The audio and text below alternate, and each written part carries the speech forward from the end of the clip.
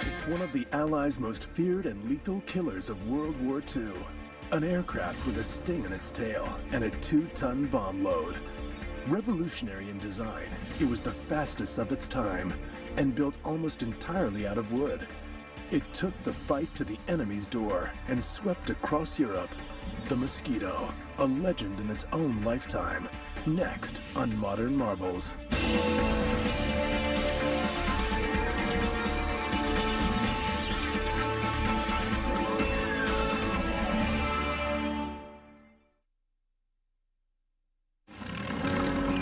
The best aircraft are often the fastest. The pursuit of speed has been part of the appeal of aviation from its earliest days. And often it is the most innovative and radical designs that break speed records. The Lockheed Blackbird uses new metals that came out of the space race and flies at over 3 times the speed of sound.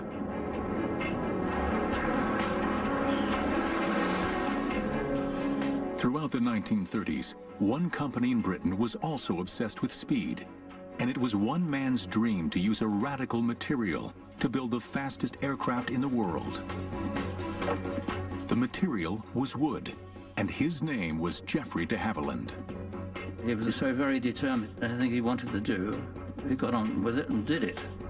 A real leader of people, not by driving them, but leading them from the front. As early as the 1930s, de Havilland knew that lightweight wooden aircraft were the key to greater speeds. In 1934, his twin-engine Comet won the London to Melbourne, Australia air race. With speeds of over 200 miles per hour, the aircraft flew halfway around the world in just 77 hours. A ship would take 4 weeks. From his experience building the Comet, de Havilland visualized building a super-fast, high-precision bomber. De Havilland was convinced that with the rise of the German Luftwaffe in the mid-1930s and the terror they inflicted during the Spanish Civil War, Britain would soon need all the heavy-duty air power it could produce.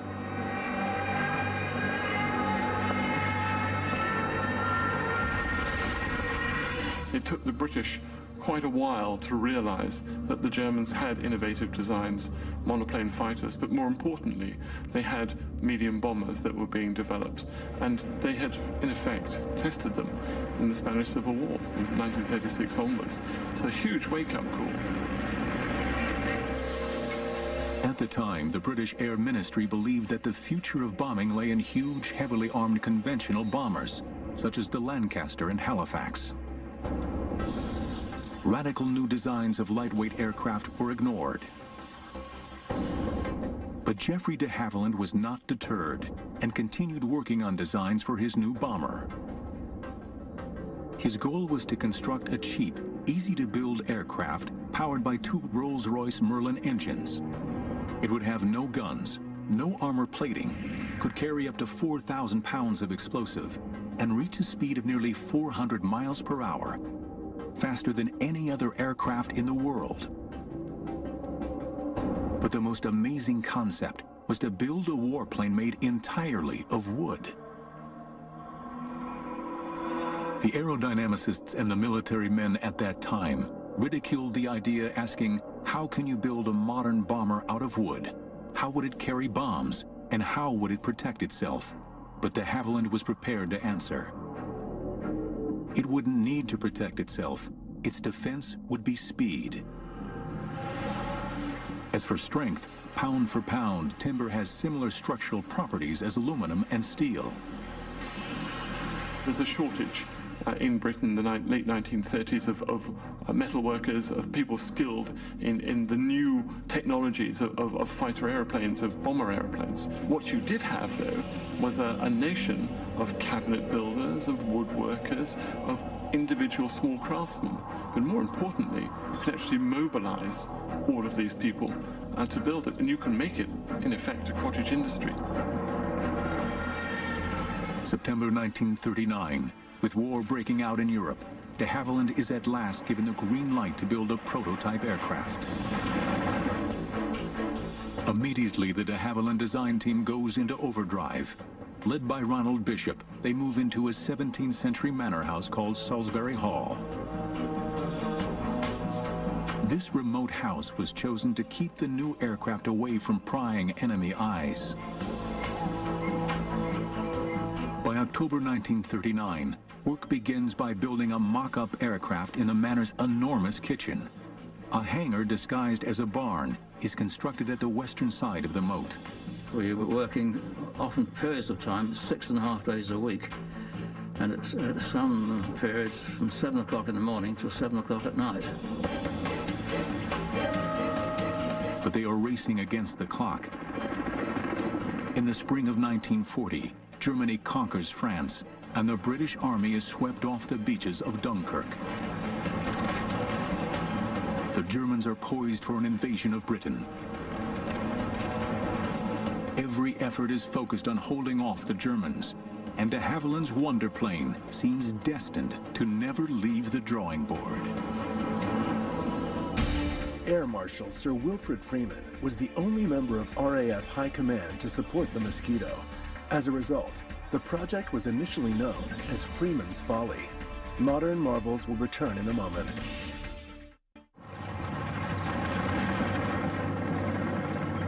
June 1940, the German army has advanced to the shores of the English Channel and is getting ready to invade Britain.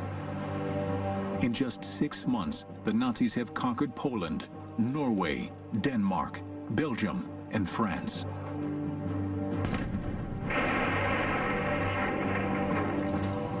Britain is the only country left to face the onslaught of Nazi Germany.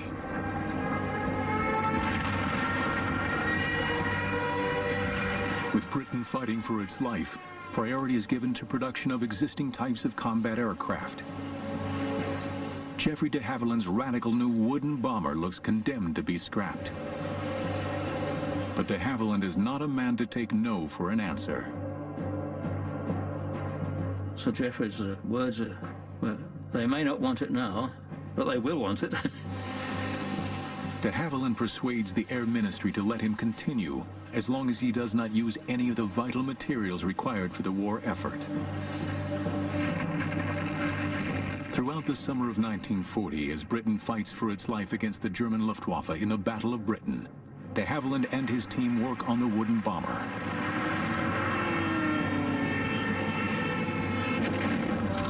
Finally, in December 1940, the aircraft is ready to be shown to the men from the ministry. It is called the Mosquito. De Havilland has done the impossible. Using scraps from the British military machine, he created the fastest aircraft in the world. We knew it would fly. We were absolutely confident it would. And the question is how much better than the Spitfire it would be. Of course, we said it would be. And it was. 20 miles an hour faster. The Air Ministry is so impressed with its performance that they place an order for 150 Mosquitoes. It is an amazing contract for an untried and untested aircraft. It's almost an impossible task.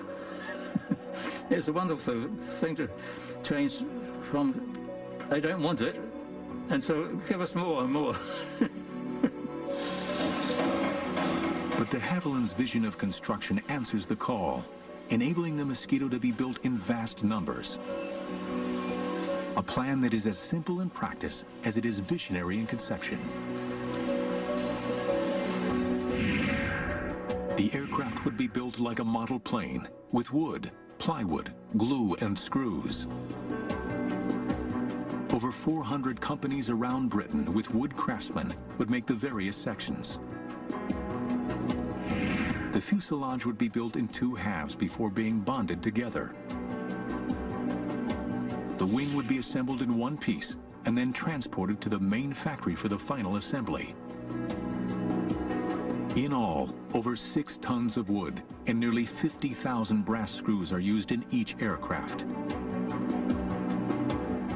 At 40 feet long, with a wingspan of 54 feet, a legend is born. With a speed of 400 miles per hour, faster than any aircraft in the world, the Mosquito is ready to do battle. The RAF views this plane as too valuable to let just anybody fly it. Only the most experienced crews are selected. But for many of these men, the Mosquito, powered by its two mighty Merlin engines, is unlike anything they had ever flown before. The purr of a Merlin is something to experience. It really is. And then we taxied out and took off. There you were. You suddenly look at the altimeter. The 1 minute you were down at 1,000 feet, next minute you're up at 30,000. She would climb at 2,500 feet a minute, and that was really going some. You had to get into a jet to fly anything faster than that. If you started to mishandle her, pushing and pulling, in no time at all you would over control, and she would be like a mosquito. She would sting you. In July 1941, the first Mosquitoes to go into service are delivered as photo reconnaissance units. It has taken just 22 months from the first drawings to delivery.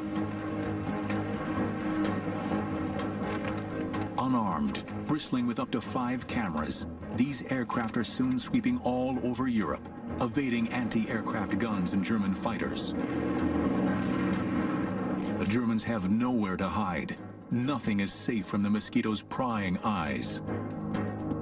Photo reconnaissance was vital. We're talking the days before satellites, the days when human intelligence on the ground was limited. It was difficult to get back good information. Before every single bomber command raid over enemy targets, they had to take pictures of the targets, and in fact had to report the weather as well. So the Mosquito was an ideal aeroplane for that. In fact, you could say probably it was the best aircraft for this. But it is as a bomber that the Mosquito comes into its own. During the early part of World War II, bombing was a case of hit or miss.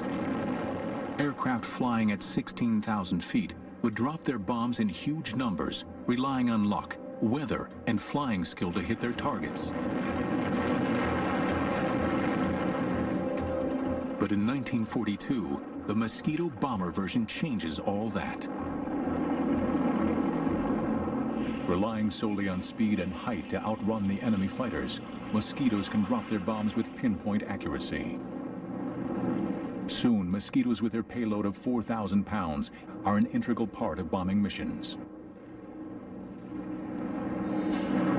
But the Mosquito is even more deadly once the pilots perfect the art of fast, low-level daylight raids. We had to be under 50 feet to be under the radar. That's the whole point of low-level operations, so the Germans don't know you're coming. And then, of course, you had to go low over the target as possible, so that you took them hopefully by surprise. Some daylight raids were flown at such low altitudes that Mosquitoes would often come back with strange souvenirs from their mission. Many of Aussie pilots come back with telephone wires draped round his tail wheel. I know I've come back with branches of trees that weren't planted in England. Mosquito squadrons were now becoming more and more daring in their attacks, none more so than the daylight raid against the Dutch Philips radio factory in Eindhoven. Intelligence discovered that the Germans were using this factory for research into radar countermeasures. It must be destroyed. December 6, 1942, 10 Mosquitoes go for their target.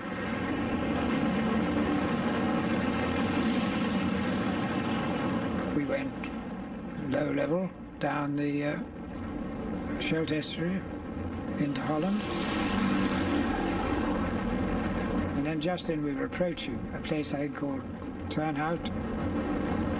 And at that point we had to climb up to 1,000 feet.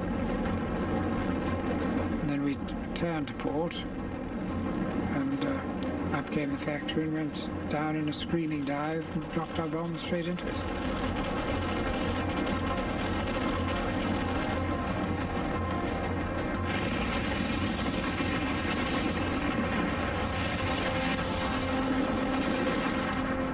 Racing for home, the Mosquitoes are caught in German anti-aircraft fire or flak. Over the North Sea, disaster strikes. The chap who decided to follow me, because he was on his first trip and he thought he'd follow an experienced pilot, and I'm afraid he caught a bit of flack because my cameraman suddenly called out, looking backwards, God, he's gone into the sea. I've turned round and went back to sea. And there was no dinghy or anything, just a cauldron of boiling water. Just 6 weeks later, on January 30th, 1943, the Mosquitoes go on another audacious raid on the 10th anniversary of Hitler's coming to power. Intelligence learns that there is to be a major Nazi rally in Berlin, led by Reich propaganda minister Joseph Goebbels and Reich Marshal Hermann Goering. It will be broadcast on German radio. The opportunity is too good to miss. The goal is not to hit the rally, but to create chaos and interrupt the broadcast. 3 Mosquitoes hit Berlin at 11 a.m., interrupting Goering's broadcast. At 4 p.m., a second group hits, interrupting Goebbels. For the Allies, it is a major propaganda success. The Mosquito delivered to the Allies, particularly to the British, propaganda coups right the way through its service history, and all done by a small wooden aeroplane that the Germans had written off in their propaganda as being some sort of antique. Later, Goering is heard to say, "It makes me furious when I see the Mosquito. I turn green and yellow with envy. The British knocked together a beautiful wooden aircraft that every piano factory over there is building. They give it a speed, which they have increased again." But if the Mosquitoes were spoiling Goering's day, the Allies know that to spoil the Nazis' day, the Mosquitoes are going to have to bomb Berlin again and again until they smash it into submission. In an era of metal planes, the Mosquito excelled in so many different combat roles that it was nicknamed the Wooden Wonder. Modern marvels will return in a moment. Since entering service, the Wooden Mosquito has been thrown into battle with devastating results. Whatever role it is asked to do, the Mosquito answers the challenge, always ready to take the fight to Hitler's doorstep. By mid-1943, the Mosquito is bombing Berlin on such a regular basis that the missions are referred to as the Berlin Express. But for the Mosquito crews, nothing is ever just a routine mission.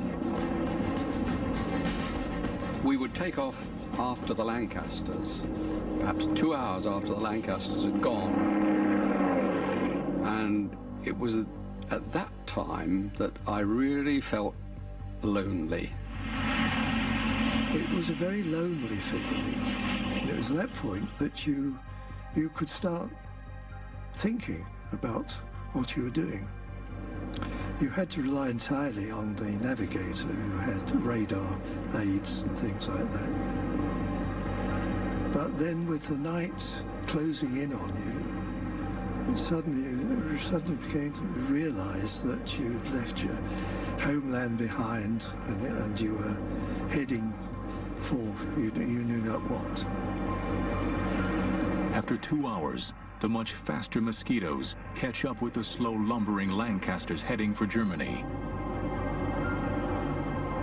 Flying at 25,000 feet, the Mosquito crews look down on the procession of bombers 7,000 feet below them.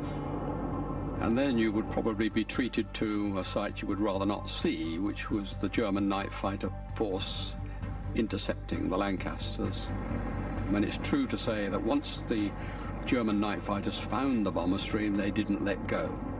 But they'd be there, hammering away at the flanks of the heavies, and you'd see a sheet of flame as a Lanc caught fire and then blew up.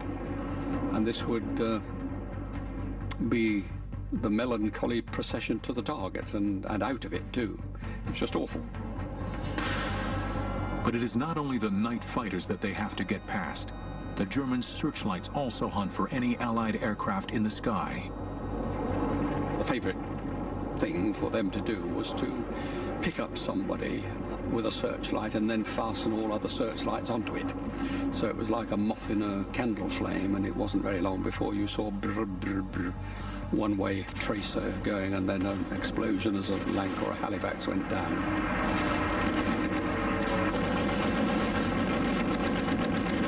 Suddenly, the most frightful glare suddenly hit the cockpit, and this blinding light, and I realised what it was, but at the same time, this bloody tracer came shooting past. So I just dived and twisted, and I got out of it.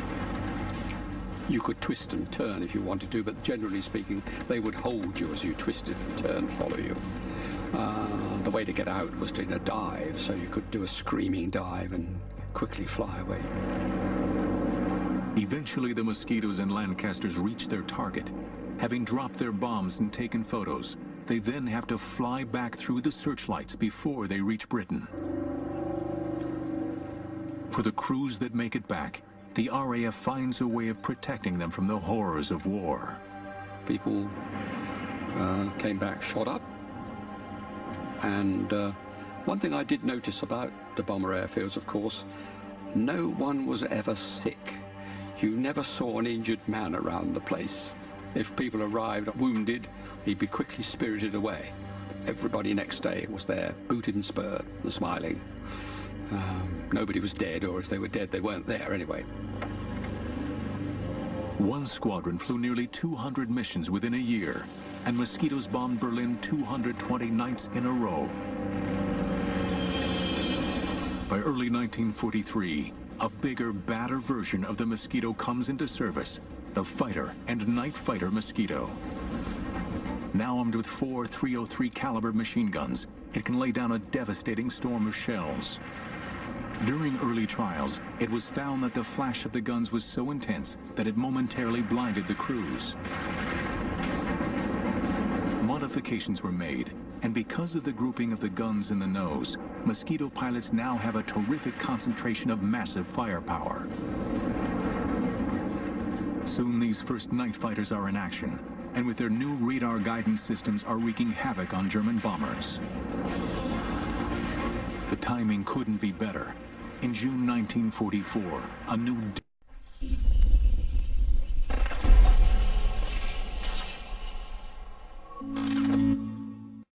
devastating weapon hits Britain.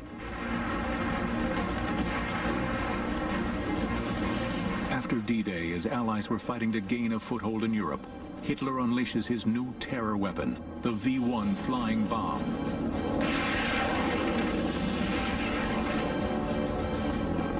Flying at nearly 400 miles per hour, equal to the Mosquito's speed, and packed with high explosive, the V-1s are aimed at London. Once they've exhausted their fuel, they crash down on an unsuspecting target. Destroying these fast-flying bombs was a dangerous task. Quickly, Mosquito pilots devised ways to take these terror weapons out of the sky.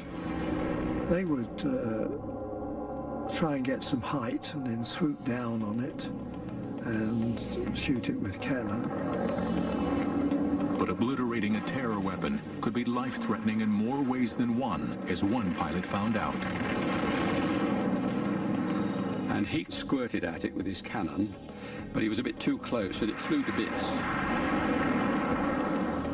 And a bit of it came in through the front and pierced the dinghy that he was sitting on. It inflated in the cockpit, so up became off his seat and up towards the roof.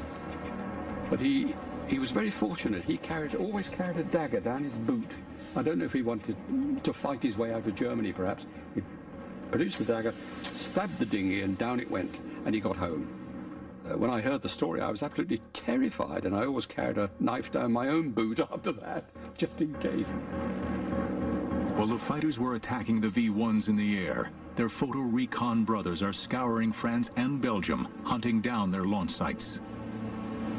As we got near the target, of course, the navigator would alert you to your position.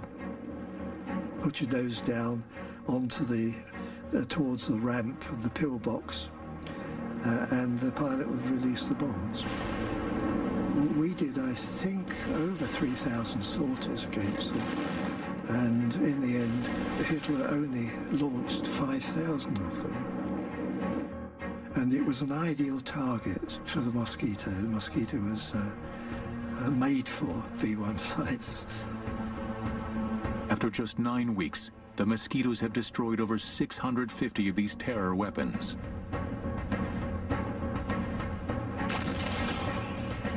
But the Nazis are not beaten and are fighting as ferociously as ever. Once again, the Mosquito will go into harm's way on one of the most daring and ingenious raids of World War II.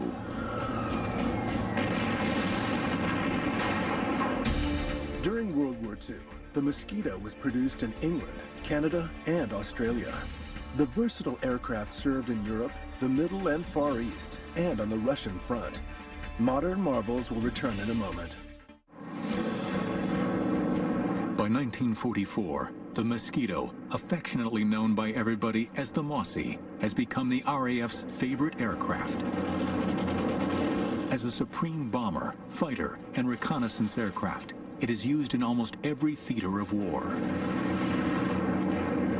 From its early days, Coastal Command has used Mosquitoes as a vital weapon against harbors, shipping, and vicious German U-boat packs. But by 1944, it has a bigger sting in its tail. Called the Tsetse Mosquito, this aircraft carries a Mullins 6-pound cannon with a kick like a mule. Rate of fire was about 1 every 2 seconds. You could fire it separately, and that's an automated one every 2, or you fired it yourself, carrying 24 rounds. Very formidable weapon. It was armor piercing. You should have allowed yourself a range of 1,000, 1,500 yards for the target, but not to go closer than 600 yards. The reason why you shouldn't go in less than 600 yards is because you might get a bit of shrapnel for your own gun coming off the U-boat. The aircraft also carries 8 60-pound rockets. When they unleash these terrifying weapons, it is equivalent to a broadside from a light naval cruiser. Once on target, nothing is safe from these fearsome Mosquitoes. It seems that there is nothing that the Mosquitoes are not called on to try. Always ingenious, the military are constantly planning different ways to use this unique wooden aircraft against the enemy. But what makes the Mosquito a legend are the daring low-altitude precision raids against the German Gestapo. It is as if the Mosquito crews had declared a personal war against the hated Nazi secret police.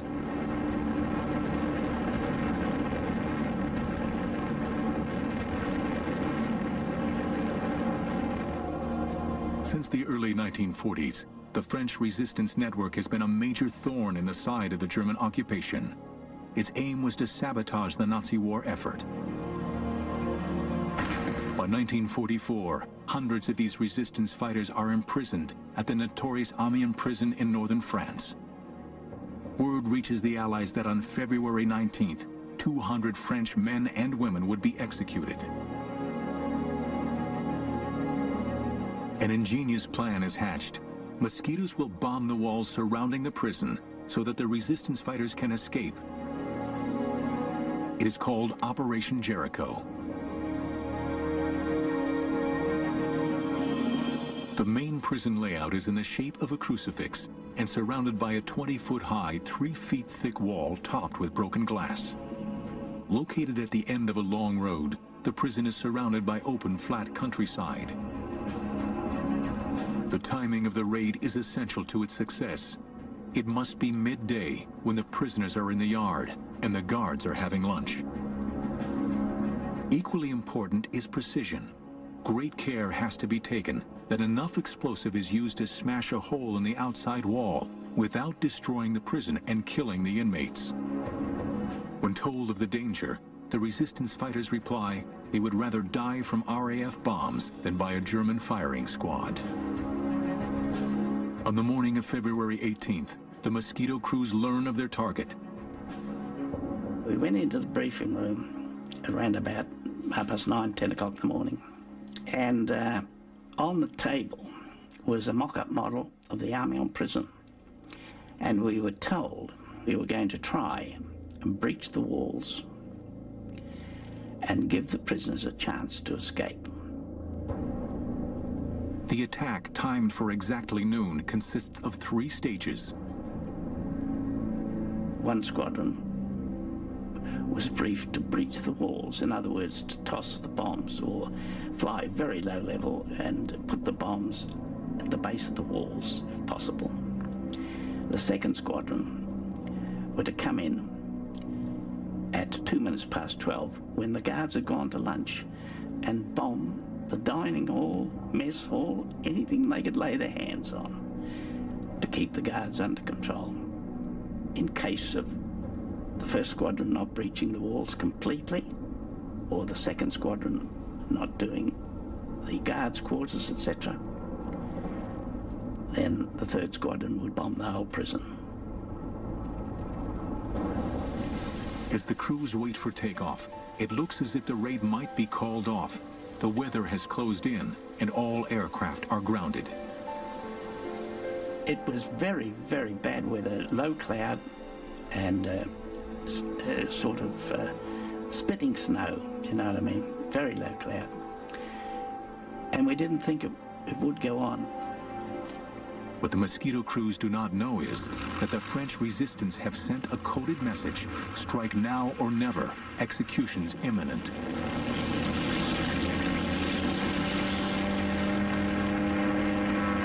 At the last possible moment, with only 2 hours before the deadline, 18 Mosquitoes armed with 500-pound bombs take off in conditions worse than most of the crews have ever encountered.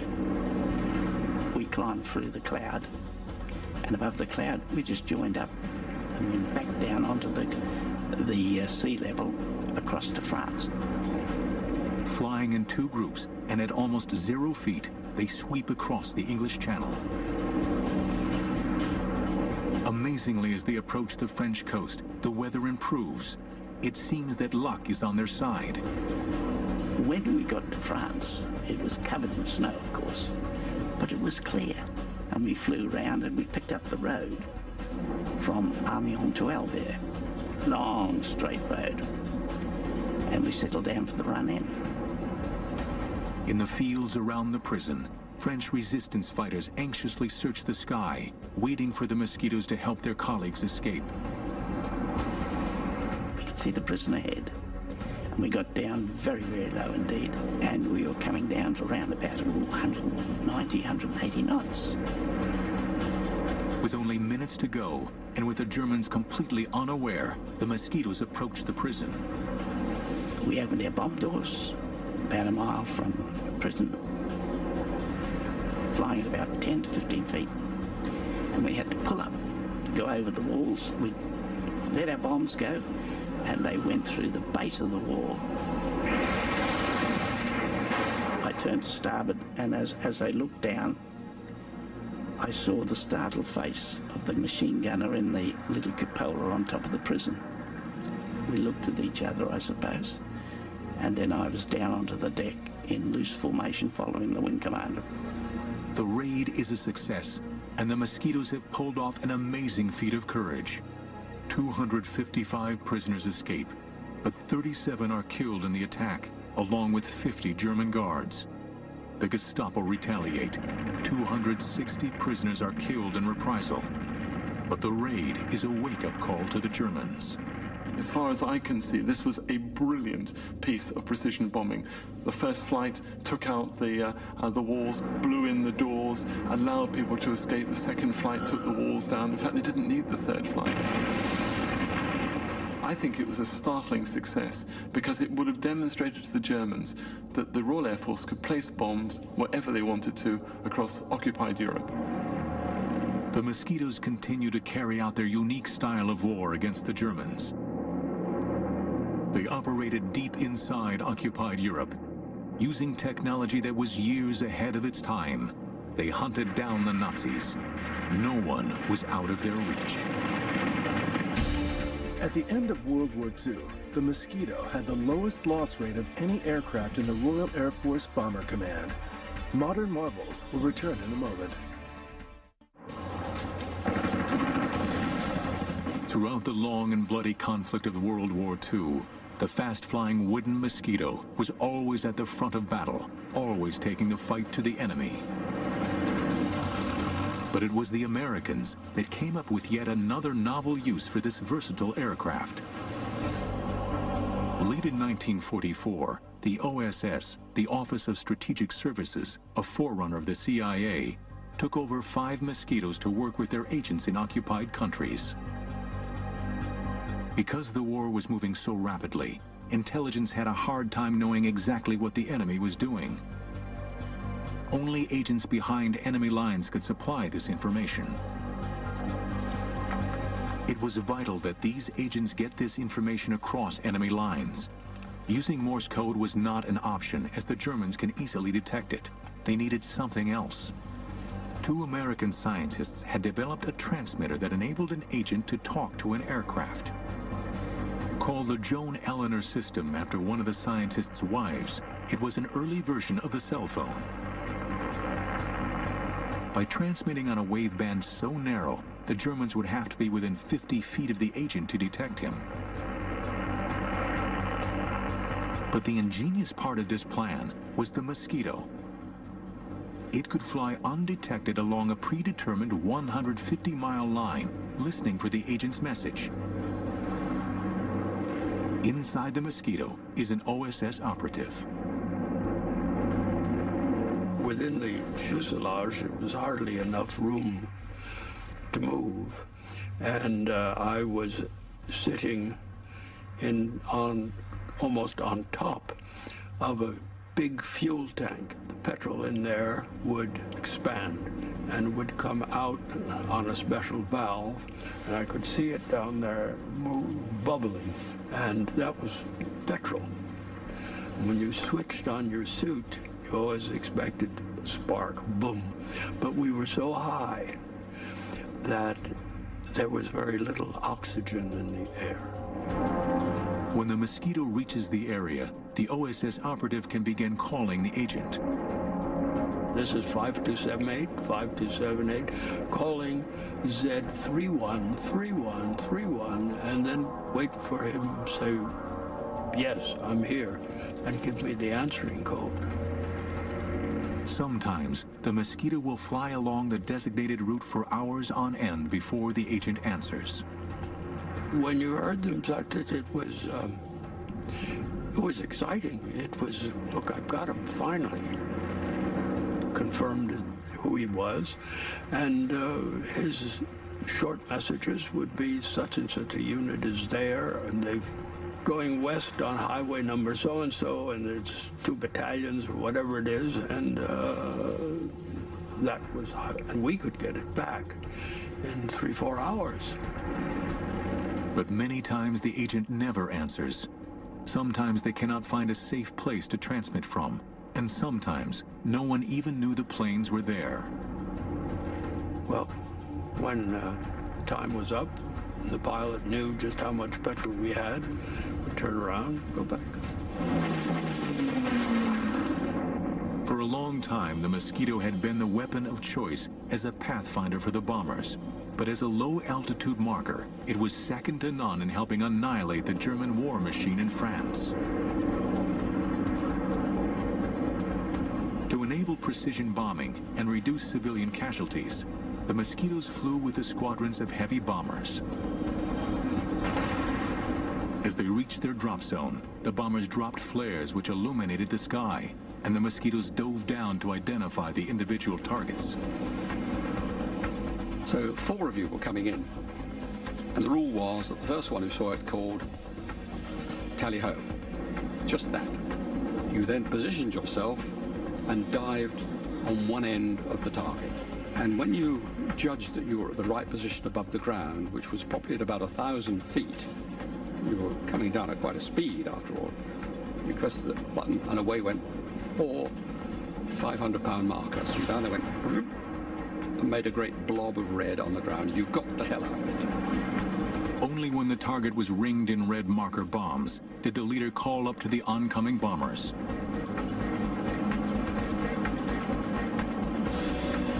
But one of the most demanding roles the Mosquito took on was to cut off enemy supplies. It was a do-or-die mission in the days leading up to and after June 6, 1944, D-Day. As Allied troops fought a bloody battle to gain a foothold in France, the Mosquitoes hunt independently, seeking out enemy supply lines. Trains, we preferred to attack because they were always carrying war material in it, or reinforcements for the front. Sometimes you could attack a train going into a tunnel, and you'd get the other end of the tunnel and wait for it and shoot it up as it came out. It was fun, really, shooting up trains. During the month of June, Bomber Command flew over 15,000 raids in support of the Allied invasion forces.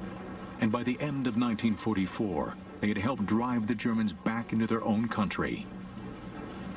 Finally, on May 2nd, 1945, 2 days after Hitler's suicide in Berlin, 126 Mosquitoes took part in the last raid of the war in Europe.